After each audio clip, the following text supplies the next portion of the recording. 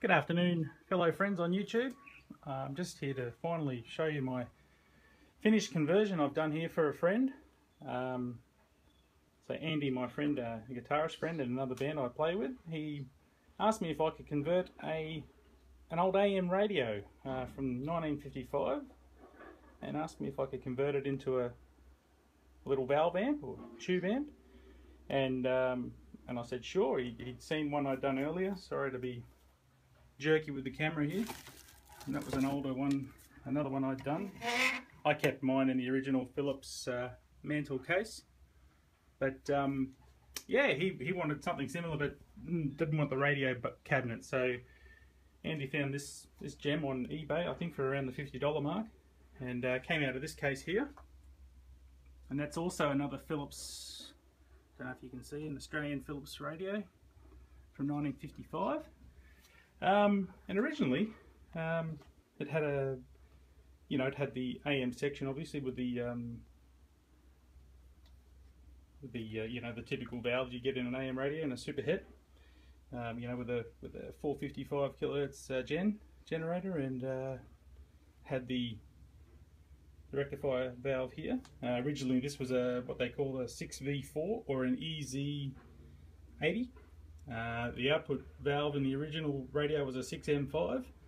Both of these were really hard to source and I couldn't find them, so I actually had to do a replacement or a substitute. So this one here is now a 6CA4 rectifier, or also known as an EZ81, and the output valve here is an EL84 or a 6BQ5.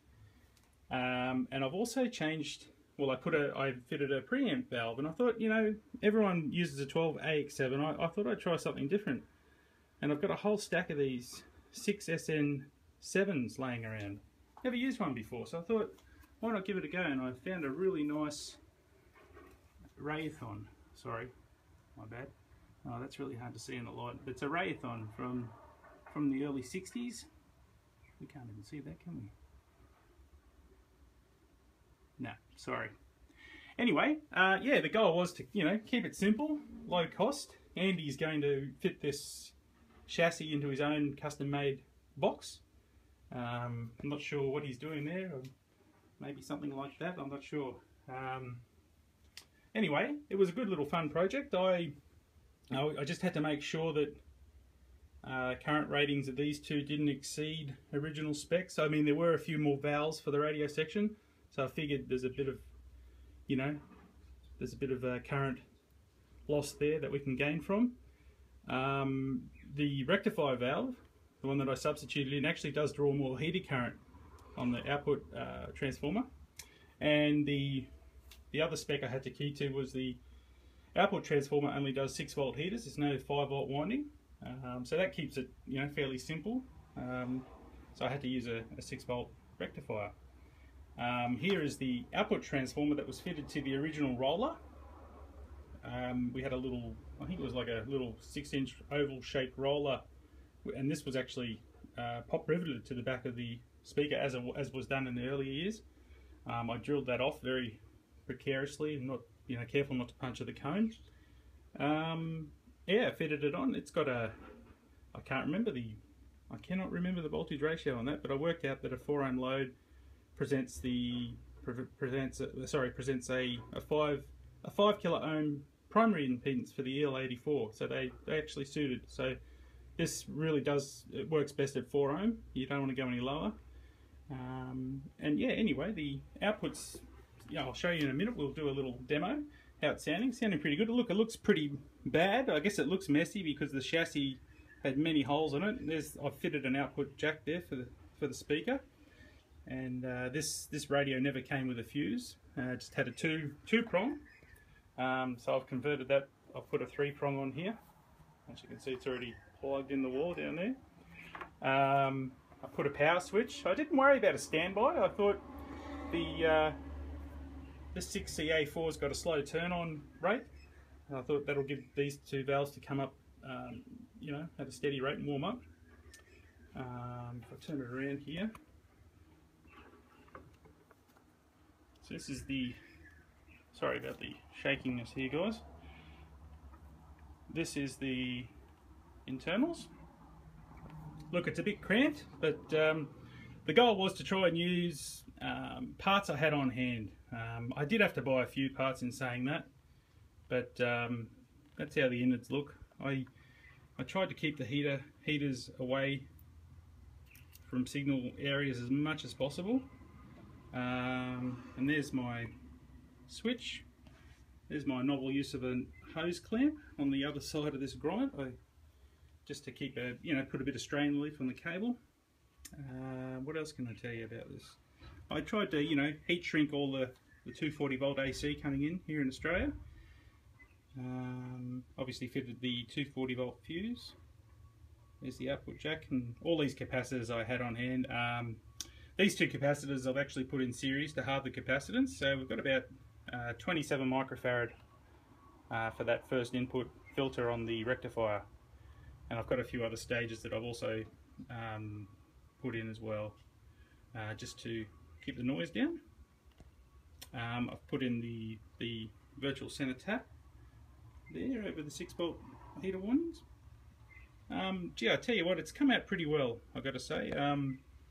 I used a tone control from an early Fender style circuit. It's more a, here it is there, a couple of caps. So the reason these controls are mounted out like that is Andy's going to have his own control board that he's going to do on his box, so he needed them off the chassis. There's arguments to and from doing that in regards to it makes more noise when you have all these extra cables. I've used screen cables to try and reduce that noise. But yeah, the other funny thing actually you might get a kick out of, sorry about this, is that fuse holder there. That actually used to be a hole of one of the 9-pin valve sockets in the old radio, and I decided I could put my fuse holder in there. But however, this fuse holder, which I pillaged off another big solid state amp, the hole was still too big. And would you believe, a week or so before I started this project, I'd done a primer button, a fuel primer button replacement on an old whippersnipper. And this flange, I could not believe, it was just sitting on the bench where I was working on this chassis. This bloody flange here fitted over the valve hole. It gave the right hole size for the fuse holder, and not only that, the mounting holes on the flange matched up to the valve socket mounting holes. I couldn't believe my luck. I just thought, wow, sometimes you get all the luck. So anyway, I've set the, I've cathode biased the EL84. It's doing 29 milliamps. It's probably a bit cold, but you might agree with me from the sound demo that it sounds alright. So I can always up it a bit if the owner Andy is not happy with the sound. Anyway guys, we'll have a bit of a sound listen. Hello, back again. So for this demo, I should let you know too, I'm just using it's another little homemade amp I did based on a Fender 5E3, just a clone. It was my first attempt at vinyl colouring, but anyway, that's another video. I'm using the internal speaker of that just for this purpose of this demo. The only thing is that speaker is rated at 8 ohm, whereas this amp's more suited for 4 ohm. So you're going to get half the power. By the way, I should note the output power on this is only going to be about 3 watts into 4 ohms, so not very high power, but that's all Andy wanted. And I've got also got the little neon indicator. So yeah, let's have a listen. Okay, here we go. So I'm just using a little Fender Strat. Sorry, not a Fender Strat. Fender Strat copy. It's a little Yamaha Pacifica, and I'll start off with just with the bridge sound. So yeah, see what you think.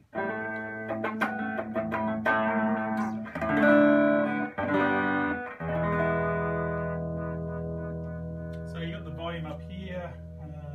Tone's about midway. Volume's at about probably 20. Sorry, 22. 2 out of 10.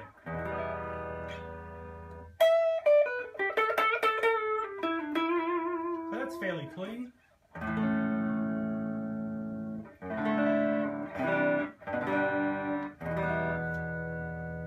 And we'll flick up to the the bridge. On this particular guitar, I've actually got a humbucker on the bridge, so a little bit better, bit more gain.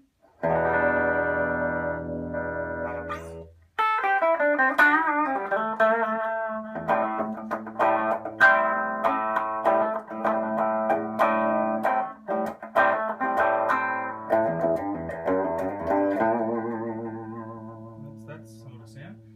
I'll just give you. Turn that down a bit for 1 second. We'll just change the tone on this, put it down a bit.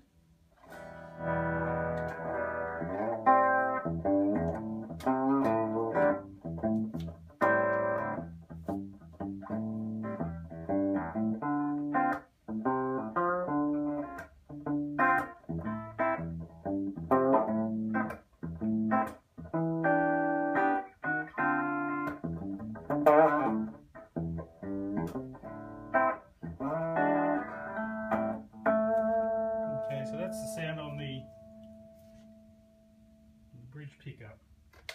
Sort of we'll sort of bridge the center pickup and the neck, which gives that more, it gives a bassier sound. And I'll put the volume up a bit. You can hear it starting to break up.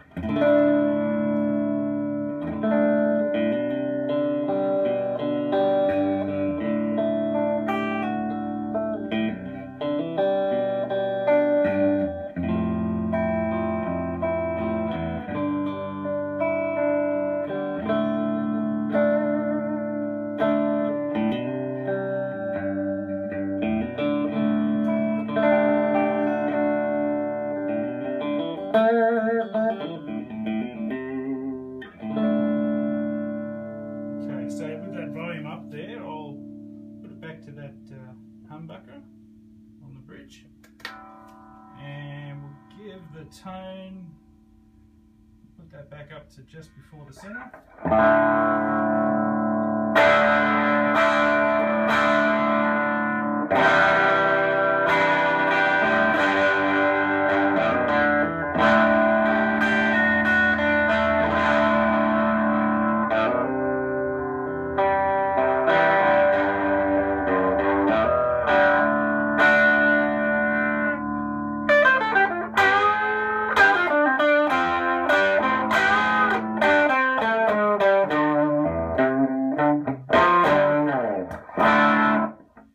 That sound.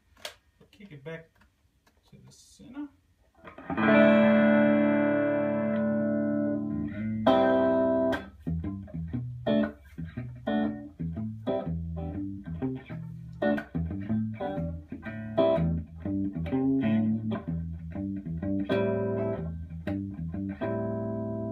Yeah, so it sounds pretty good, I think. A little bit of hum, but I've got the lights here in this room. I've got switch mode power supplies everywhere, so it's probably picking up a bit of that hash noise you get with the old switching transformers. Well,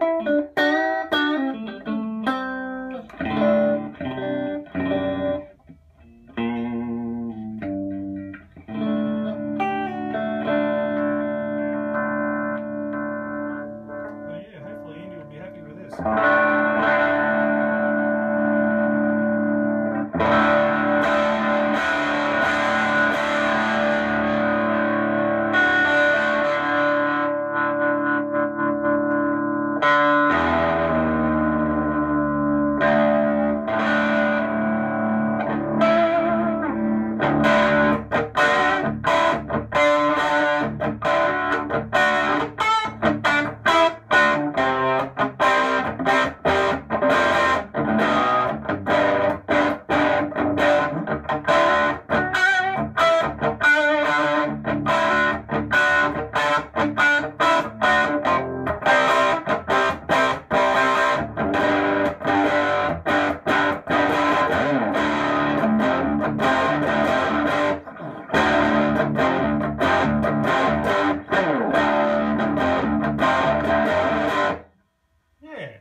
It's going alright.